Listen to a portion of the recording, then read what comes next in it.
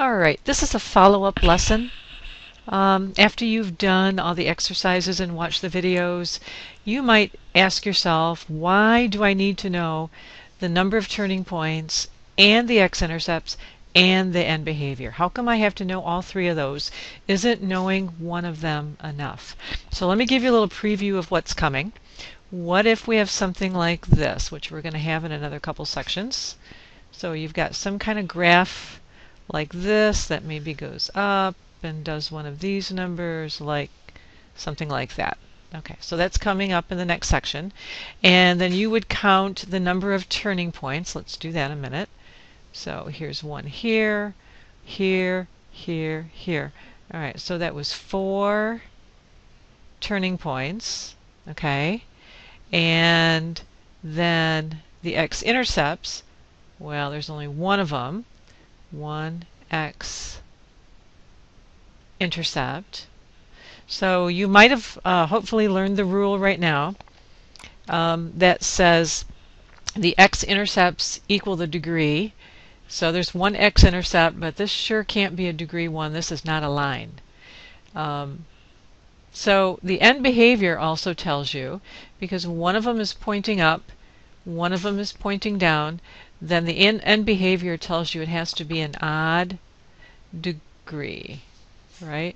Well, it can't be degree 1, and it can't be degree 3 because I've got 4 turning points. So then, therefore, it's got to be a degree 5. And we'll get into this in the later sections. But this is just an example of what's coming and why you have to look at turning points and x-intercepts and the end behavior in order to determine what kind of a degree it is. And then let me give you a little hint what I do when I solve these kinds of problems. All right, hint. This is what I do. The first thing I do is I look at the end behavior. And in this case, it's negative and positive. So that tells me it's an odd degree. And remember, an odd or even degree, well, that's not the same thing as an odd even function. Those are two different things. Okay, so those are two different things. This is an odd degree, so it's either degree 1, degree 3, degree 5, so on and so forth.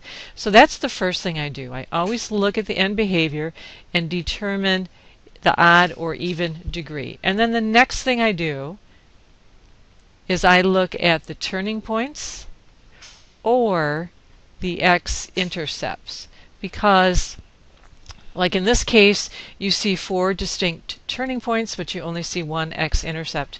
So in this case the turning points really help you make a decision as to what degree it is. So that's just kind of giving you a little taste of what's coming, and that tells you why you have to learn about turning points and x-intercepts and behavior all at the same time.